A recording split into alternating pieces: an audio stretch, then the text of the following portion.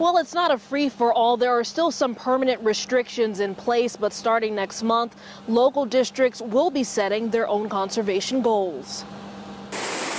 One of California's most precious resources will no longer be under the state's thumb when it comes to conservation. So rather than having a top-down single conservation standard for each water district, we're asking them, give us your plan to ensure water for your customers for the next 3 years. Tuesday, the State Water Resources Control Board spent 6 hours deciding to drop the required statewide conservation mandate, allowing more than 400 water districts to set their own conservation goals. So we're pretty confident that they're going to comply. They know how precious water is. Some neighbors say they'll continue their strict routines. Hey, it's where we live, right? We live in a drought area. There's not a lot of water. It's not like Florida or something like that. So we have to be prudent in how we use our water and use our natural resources. Others want to keep the mandate in place. I think that's going to be a problem, to be honest. I mean, lots of people have got used to this, but once sometimes the restrictions are done, you go back to your old-fashioned ways or what's easier for you. Although the Water Board has eased restrictions, there's still some things you can't do, like water your lawn in a manner that creates runoff.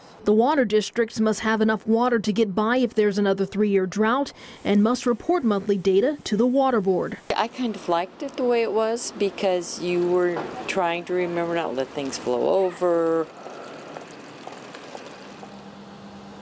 Now, if water-saving efforts dramatically slip or there's not impactful rain or snow next winter, we could be back on stricter regulations. Reporting live in Sacramento, I'm Dana Griffin, KCRA 3 News.